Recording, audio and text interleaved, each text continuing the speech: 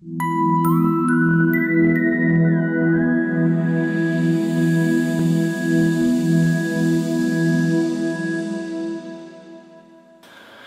we are going to install a planar diesel heater in a boat. Planar heaters are popular in marine and trucker applications. They are efficient and easy to install. They are basically a plug-and-play heater. There are technical requirements that you should pay attention to, and we will cover many of those in this video. There are, however, questions that may not be answered in this video. Many of those questions can be answered in the online manuals, as well as contacting Planar if need be. But I think that you will find that after watching this video that you'll agree that a planar diesel heater is truly easy to install. First, you have to decide which model you want to install in your boat. There are 4 models of the planar diesel air heaters, ranging from 7,000 BTU up to 21,000 BTU. Every heater comes with these components: tubing to connect your fuel line to the fuel pump and heater, fuel line, fuel pump mounting bracket, fuel pump cable from the heater to the fuel pump, connector for fuel pump cable to your fuel pump, assorted clamps, bolts, and screws, fuel pickup tube for a diesel fuel tank, a separate fuel tank if not using your fuel pickup tube, an intake and hot exhaust hose with installation tubes, and a controller with connecting cable.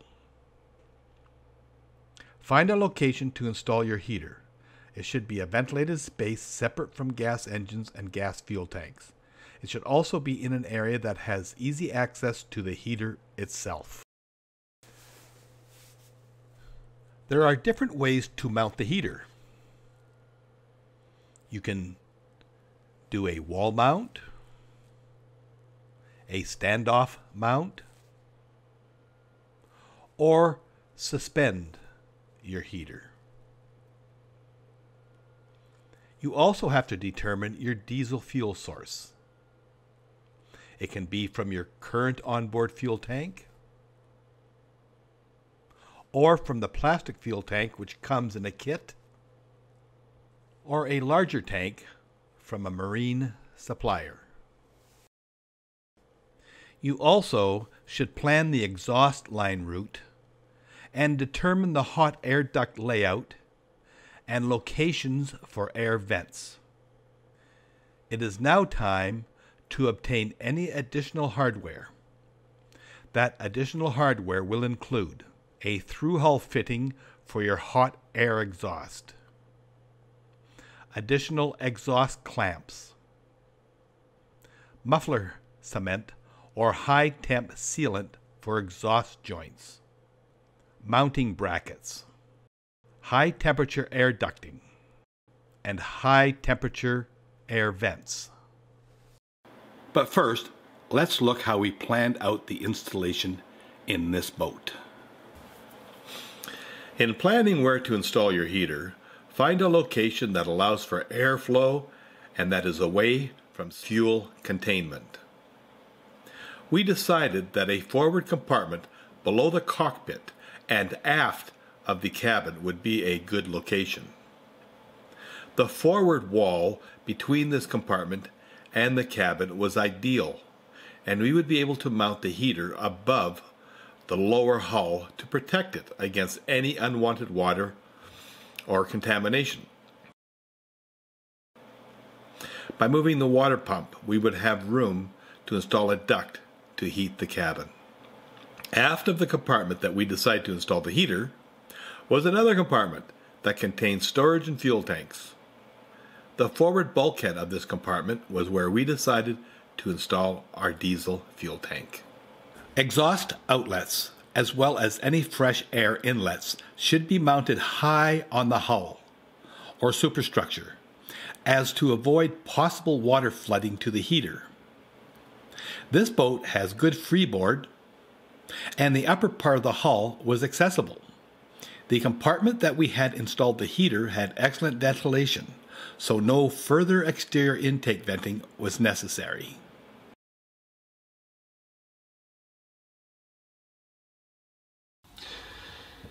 This is your diesel exhaust out, your diesel fuel in, your diesel heater intake, air intake, your fresh air, and your hot air out.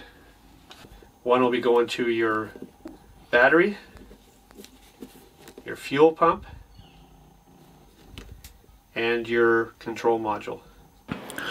Before fastening your heater to your boat, it is best to install your hot air exhaust hose, your air intake hoses, as well as the ducting to your cabin vents.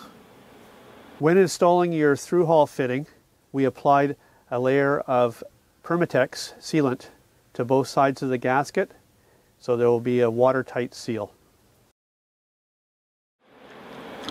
The hot air exhaust hose can become very hot during operation. Your exhaust hose, coat your outlet with some muffler cement. That way it will seal it and be a perfect fit. And also at the other end, where your through-hull fitting goes, the same situation. Muffler cement on that can be picked up in any automotive store.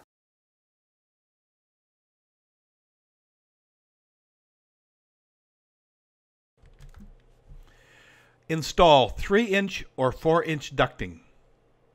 Cut oversized holes to run ducting through the bulkheads. You can split the ducting into 2 or 3 lines for better heat distribution throughout your boat.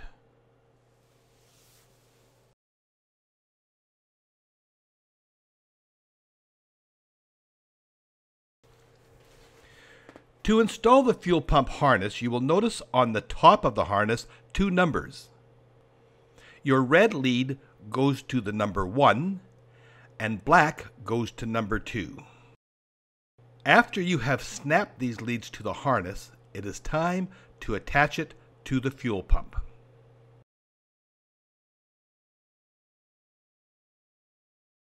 A metal retainer clip is supplied. Snap the retainer clip as shown.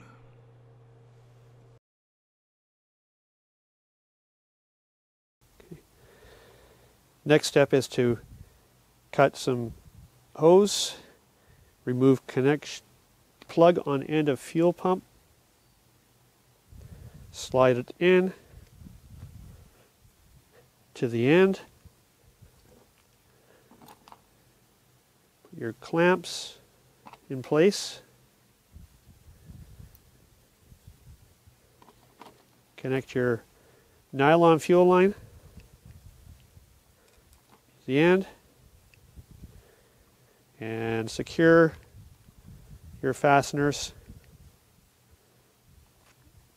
and tighten them good and secure. You are looking at a full system, fuel system hookup. First is your plug-in going to your heater. Second is your fuel supply going to your heater, following through to the fuel pump and to the fuel pickup.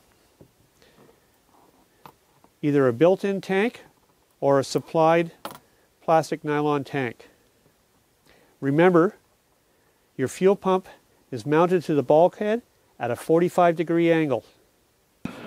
The installer has now attached the rubber connection to receive the fuel line, the heater air intake hose, as well as the exhaust hose. It is now time to install the heater to the bulkhead. The heater has to be horizontal with the connections pointing down. Now that we've run the fuel line and the power to the fuel pump, we've hooked up the fuel line. We're about to tidy up all our wire and make sure connections are good.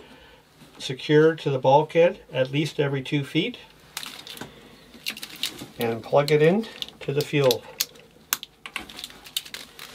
Next step, power and our controller.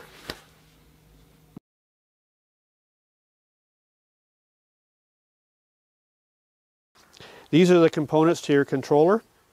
We have a double-sided tape which we can use on the controller to mount it, or the actual mounting bracket which is bolted on and it just snaps into place. This is the connections. This is a plug-in connector which you have to assemble, so that way you're not making a big hole to put this through. It comes disassembled. Follow your wiring colors. Remember, there's 5 sockets and only 4 are being used. These just press in and lock into place, just like so. If we make a mistake and put it in the wrong hole, take a small little screwdriver, push down the tab on the back of it, and pull your wire connection right out. And just remember to bend the little tab back into place so it'll lock in on your next spot.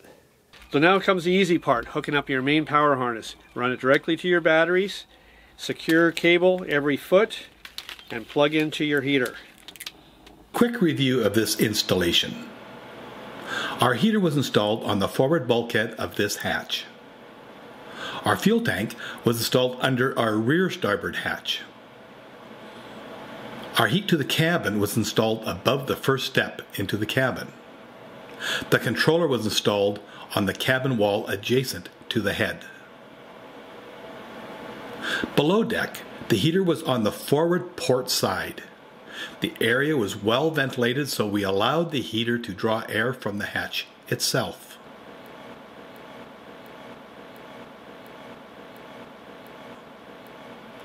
The heat exhaust hose was well secure away from wood and fiberglass, and protective insulation was used in areas of concern. The heated air to the cabin was a short run of 5 feet and exited above the stairs.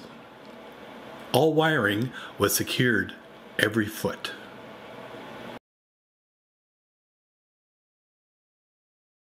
First time power is supplied to your diesel heater, your controller will show surrounding temperature with a slow blinking light on the left side of your display. This indicates that your heater is in the standby position. The display turns off in a few seconds. You can operate your heater in 2 modes. One mode is temperature mode and the other is power mode. Power mode supplies constant heat to your space regardless of temperature in the space. You can adjust the amount of heat coming from your heater.